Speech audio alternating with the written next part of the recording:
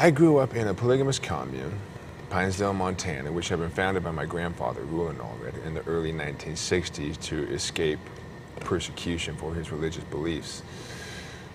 However, I was used to any sort of lifestyle, really, because my father only had one wife the whole time I've known him.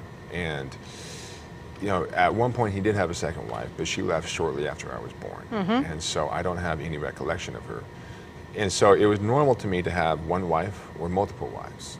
And it was basically your preference. And it didn't,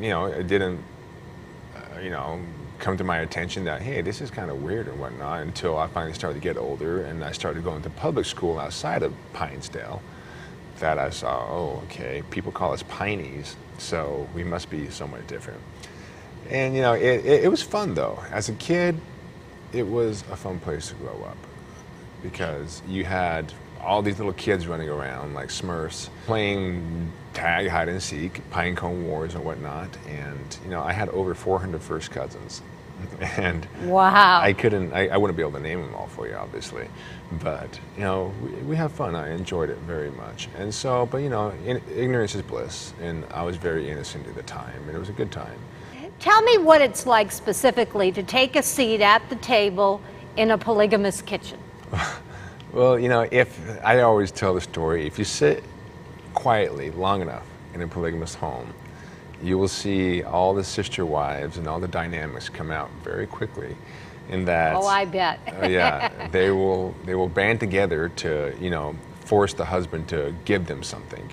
But once one sister wife leaves, and then another sister wife leaves, they all kind of start to nip at each other, you know, start backbiting. And then eventually, when the husband comes home and there's only one wife, she'll sell them all down the river to get what she wants.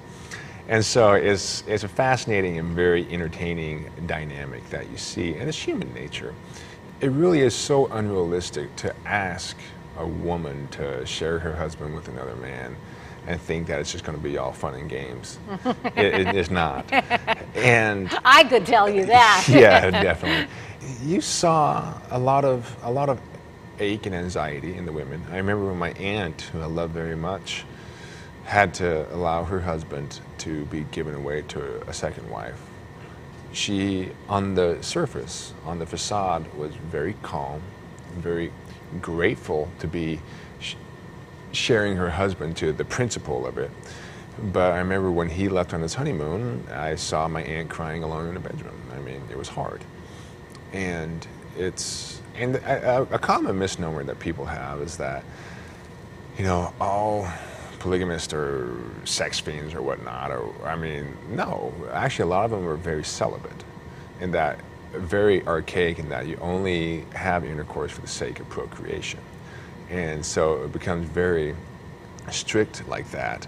And so it's not all this romance and beauty that a lot of people, big love, will sometimes portray.